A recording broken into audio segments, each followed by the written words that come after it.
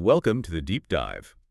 Today we're tackling a really fascinating mystery, something that's definitely got people talking, the Buga sphere. That's right. This object, it showed up in Colombia back in March 2025. And what we have to go on is, well, it's a mix, isn't it? Witness accounts. Yep, witness accounts, some social media stuff buzzing around, especially on X. And, crucially, some initial scientific peaks, like Yeah. X-rays. It all adds up to something pretty strange. Absolutely. We've been digging into these reports, the images, trying to sort of piece it together. So the mission for this deep dive. Well, we really want to explore all the information that's out there right now, get past the hype a bit. And understand what the Buga sphere might actually mean, its potential implications. Exactly. Give you a solid, concise overview of this whole thing. Okay, let's dive in then. The discovery itself, March 2025, over Buga, Colombia. What did people actually see? Right. So the really key thing here is we have two separate accounts, independent witnesses. On March 1st, about 1:45 p.m., a woman named Maria and a man named Jose, they both saw it and filmed it. From different places. In different places, yeah. Yeah. Maria described it levitating, and she felt its movement was intelligent. Intelligent how? She compared it to, like, a trunk turning. Purposeful, she saw it go up pretty high, then come back down. And Jose, he was somewhere else. Apparently in the mountains near Buga, yeah. He also reported seeing deliberate movements. So the takeaway from both of them was? That it wasn't like any aircraft they knew, or, any natural thing like weather balloons or lightning. Right. They mentioned specific movements too. Uh-huh. A zigzag pattern was reported, also glowing colors, and it definitely looked metallic to them. Okay, metallic, zigzagging. And then there's this really weird part about it interacting with a power line. Yes, that's a major detail in the accounts. Just before it reportedly fell, it allegedly tangled or interacted with a high voltage line. Which, if true, that suggests, well, it's solid, right? Not just a light phenomenon. Precisely. It implies a physical object interacting with its environment, possibly conductive even, makes things like distant drones or optical illusions less likely. So it falls, it's recovered, and then X-rays start appearing online. What did those images tell us? The X-rays are quite revealing about the inside. It's basically a solid sphere, Okay, but with a core area that's less dense than the outer part. less dense in the middle. And inside that less dense center, there seem to be 18 smaller spheres, microspheres. 18. Wow. And how are they arranged? That's the striking part. They appear to be uniformly distributed, very precise spacing. Uniformly distributed. Yeah, that doesn't sound random at all. That sounds like Exactly. It strongly points towards some kind of deliberate internal structure and architecture. Then what about how the sphere itself is put together? Oh, another really fascinating point from these reports is the lack of any visible welding. No seams, no traditional joining methods apparent. No welds. How do you make a metal sphere like that without welding? That's the million-dollar question, isn't it? It suggests potentially very advanced manufacturing. Unconventional, certainly. People have speculated about the metal type online, right? Yeah, there's been talk of titanium or steel for the outer layer, but, that's just speculation based on appearance. We don't have solid compositional analysis yet. The X-rays mostly show density differences. So, just to recap. Hmm. Dense outer shell, less dense center, 18 tiny spheres inside, evenly spaced, and no obvious signs of welding. That's the picture painted by the initial X-ray reports, yes. The lack of welding. What could that imply? Advanced 3D printing, maybe? That's one idea that was floated, yeah. Advanced metallic alloy 3D printing. We do print metal, but... But maybe not like this. Well, creating a seamless sphere with that kind of precise internal structure, those perfectly placed microspheres, it's noteworthy. It really pushes the boundaries of what we typically associate, even with advanced 3D printing. Okay, so the construction is a puzzle. Then there are the symbols, markings on the outside. Yes. Reports say the exterior has symbols. Some people have compared them to, like, ancient scripts. Like runes or... Runes, Ogham, maybe even Mesopotamian cuneiform have been mentioned as comparisons. But here's the crucial bit, right? Those symbols, they're not inside it. Exactly. That's a critical distinction. They do not appear on the X-ray images we've seen. So they're just on the surface. Superficial, yeah. Which raises a whole host of questions. Like, were they always there? Are they decoration function? Or were they added later? Maybe after it was made, or even after it was found. We just don't know. Being only surface level really opens up possibilities. This whole thing, it rings a bell. You mentioned the Bet sphere earlier. That was another weird sphere, wasn't it? It was, back in 1974. And there are definitely parallels worth noting. The Bet sphere was also metallic. Right. And X-rays back then also suggested a solid outer shell with something less dense inside. Similar internal structure hints. But how does the Buga sphere differ? Well, the reported intelligent movement seems much more pronounced for the Buga sphere. That wasn't really a feature of the Bet sphere stories. Okay. And these external symbols are a big difference, too. The Bet sphere was known more for odd acoustic and magnetic effects, not markings like these. So some similarities in the basic structure maybe, but Yeah. different reported behaviors and external features. Okay. Which brings us to the big picture, UAP research. What does this Buga sphere potentially add to that conversation? Technologically first. Yeah, thinking about UAPs, the Buga sphere, if the reports hold up, points towards some serious technological capabilities. That lack of welding again. Right, the seamless construction, that complex internal structure. It suggests manufacturing beyond our current public knowledge. Even with advanced 3D printing. Even speculating about top-end metal printing, achieving that level of internal precision with the microspheres. It feels like a significant step beyond what we generally know is possible. It makes you ask what kind of tech could produce that. And that advanced manufacturing seems to link directly to the reported intelligent movement. It does.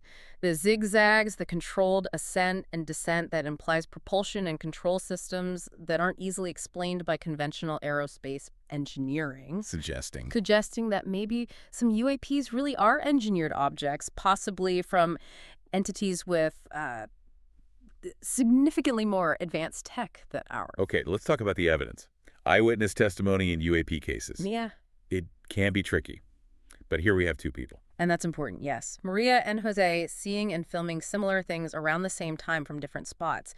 That corroboration makes it harder to just write off as, a mistake or a deliberate fake. Gives a fuller picture. A more comprehensive view, yeah, of the metallic look, the weird movements. You still have to be careful, of course. Handheld video, personal accounts, they have limits. Absolutely. Camera shake, distance, environmental factors. But having two independent sources is definitely a strength here. How has the reaction been? Public versus scientific community. It's been interesting. The public attention seemed almost immediate and widespread. You saw that reflected in the social media discussion. Which feels different from some other finds, like the Nazca mummies you mentioned. Quite different, yeah. The mummies faced a lot more skepticism and a slower burn in terms of public acceptance, relatively speaking. Why the difference, do you think? It's likely a combination of factors. The Buga sphere story is dramatic, the sighting, the movement, hitting the power line, multiple witnesses with video. It fits a certain narrative people are receptive to. The classic UFO story elements. Kind of, yeah.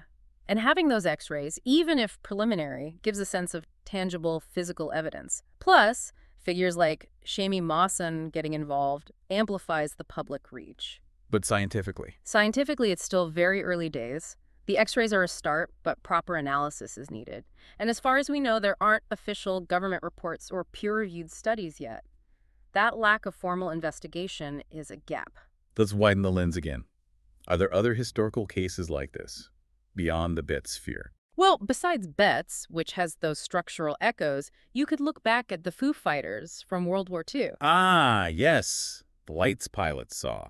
Often described as metallic spheres or discs, yeah. And critically, they were reported to exhibit intelligent movement, pacing Allied aircraft. So there are descriptive parallels, metallic, strange maneuvers. And bringing up the Nazca mummies again, the contrast in reaction tells us something about evidence. I think it does. It really highlights how the type of evidence and the narrative around it shape perception in this field.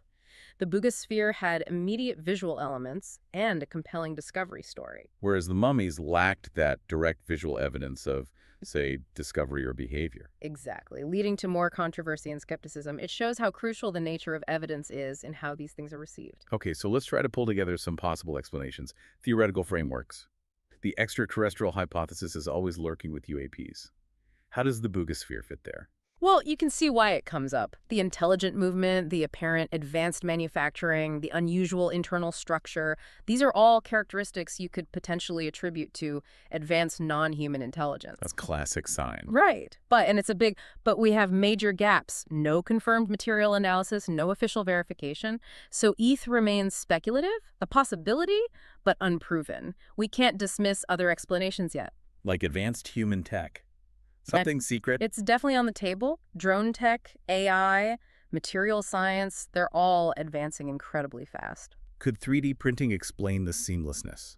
It's a plausible mechanism for avoiding traditional welds, yes. And maybe the symbols are experimental markers or something. But does it explain everything? That's the challenge. The reported flight characteristics still seem ambitious for current public drone tech. And the precision of those internal microspheres, that uniformity seems extremely difficult even for our best manufacturing. So maybe, but it doesn't tick all the boxes easily. Then there's the skeptical view. Natural phenomena, or just a hoax. Natural phenomenon seems unlikely, mainly because of the reported intelligent movement. Meteorites don't do zigzags. Geological stuff doesn't fly around controlled. And a hoax. Always possible. But creating something with that internal complexity shown in the X-rays without obvious seams or welds, that would be a very sophisticated, very well-resourced hoax. Unless there's evidence of faking it, it's just another theory for now. Clearly, we need more information. What are the next steps for research? Where should the focus be? Priority one has to be comprehensive scientific analysis. We need to know exactly what it's made of. Techniques like? Things like scanning electron microscopy, SEM, EDS for elemental composition, maybe neutron activation analysis. Really nail down the materials and figure out what those microspheres are, what the symbols mean. And study the behavior. Definitely. Detailed analysis of the videos, more in-depth witness interviews, maybe even simulations to understand the reported flight dynamics. How did it move like that? And comparing it to other cases. Yes, comparative studies. Looking at the Buga sphere alongside the Bet sphere, alongside other well-documented UAP events. Look for patterns, differences. It builds a bigger picture. And keeping the public informed. Crucial. Transparent communication, countering misinformation, fostering an informed public discussion is vital as we learn more, or even if we don't. Beyond the science, are there bigger, maybe ethical or societal things to consider here? Oh, for sure. Just the basic question of ownership. Who gets custody of an object like this, found by civilians, moved across borders potentially? How should it be studied? There were worries about it ending up hidden away, right? Yeah, that anxiety exists, concerns about secrecy versus transparent, perhaps international collaboration. And then there are the symbols. Their potential meaning. If they genuinely echo ancient scripts, that opens up huge cultural and historical questions. You'd need archaeologists, linguists involved. Could it hint at origins or even past contact? It becomes very interdisciplinary. So wrapping this up, the Buga sphere is, well, it's still very much a live mystery. Definitely. You've got the strange discovery, the tantalizing X-ray clues about its inside, those weird symbols on the outside, and just a lot of debate about what it is and where it came from. It really is a compelling case study within UAP research. It absolutely is. It challenges our assumptions, pushes the boundaries of what we think is possible, technologically and maybe otherwise. So here's a final thought for you to chew on. If you consider this blend in the Buga sphere, what looks like really sophisticated tech, alongside symbols that seem almost ancient or communicative, what might the intention behind an object like that even be? What new questions does it force us to ask about how we investigate the unknown? It certainly leaves you thinking. Thanks for taking this deep dive with us today.